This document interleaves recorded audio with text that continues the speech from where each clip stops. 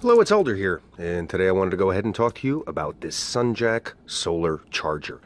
And got to test out a few different solar chargers, and was very impressed here with this SunJack.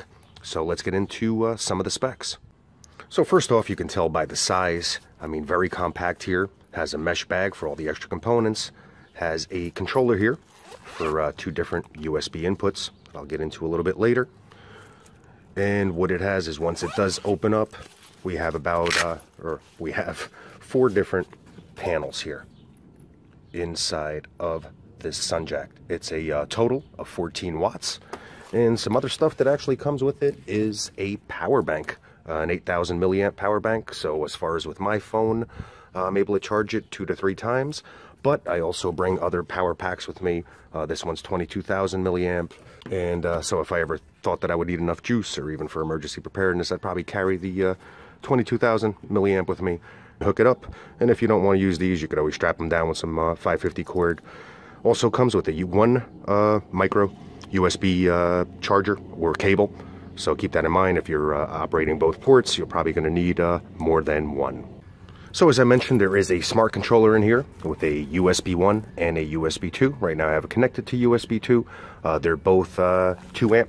So once again, it's a smart controller, so it prevents against overcharging and things of that nature. And once again, I had seen some reviews where they said make sure you stick with USB 2 because you'll get more ampage out of it, and USB 1 will be less. But when I did contact SunJack, they told me that either or, and you're good to go because it is a smart controller, so it'll basically detect your device and pretty much know where to allot the amount of power that's needed for that specific device.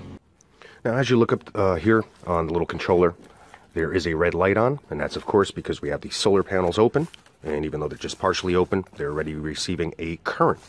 So just for the purpose of course this demonstration, just to fit everything into the view here, we do have the 8,000 milliamp battery that it does come with here as far as this particular SunJack setup. And you can tell here if we go ahead and connect this in, it'll start charging right off the bat. Even though, of course, we're getting less wattage because we only have 1.5 panels exposed right now. If we expose them more, the way that they're supposed to be, obviously you'll be getting a lot more juice to power your device that much quicker. So once again, this is going into the battery itself. You can go ahead and hook up your device, whether it's a tablet or whether it's a phone or other USB device that would take this type of setup. And you can go ahead and connect it directly into it. I don't suggest it, at least for my own peace of mind. Now, I'm not some electronic wizard, but I also know that if I was going to hook up my phone, they're very sensitive. I don't want to cause any kind of damage because they are extremely expensive, a lot more expensive than a battery bank.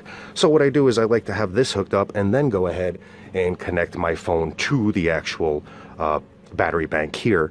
Just giving it another filter. Doesn't matter how smart these things here are, things go awry, it's electronics, there's always some type of failure that could happen. And instead of ruining my phone, I'd rather it stop here at the battery bank. Now in this mesh setup here, there is a little area or a little band where I can go ahead, or you can go ahead and stage and secure your battery bank, whether it's the 8,000 milliamp that came with it, or one of the other ones that I showed you previously. That way it does stay in there stationary. Keep in mind here, of course, for the purpose of this demonstration, I'm kind of just keeping everything in the viewfinder.